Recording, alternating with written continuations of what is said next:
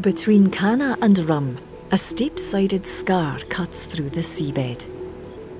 Retreating glaciers in the last ice age littered the channel with small boulder piles, rock walls and sediment, the building blocks for a network of specialised habitats.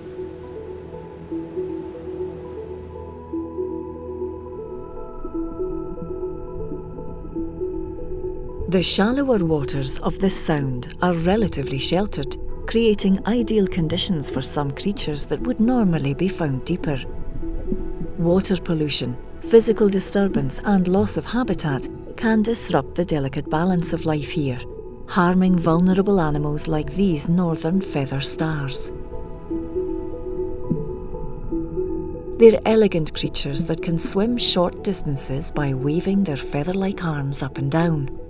This way, they can escape from predators and seek out the best spot to capture food particles that the current carries past.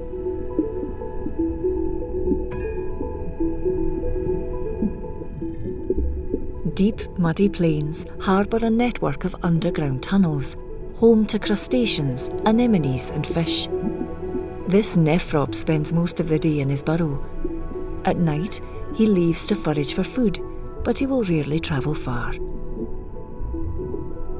A rich source of food for cod, haddock and skate, burrowed mud habitats are also trawled for nephrops by one of Scotland's most productive fisheries. It's a vital ecosystem for many.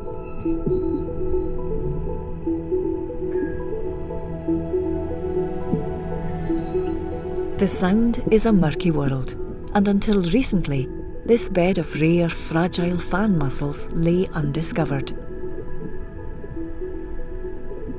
They reproduce by spawning into the sea. The dense community here, the largest in the UK, means there's a good chance of fertilisation.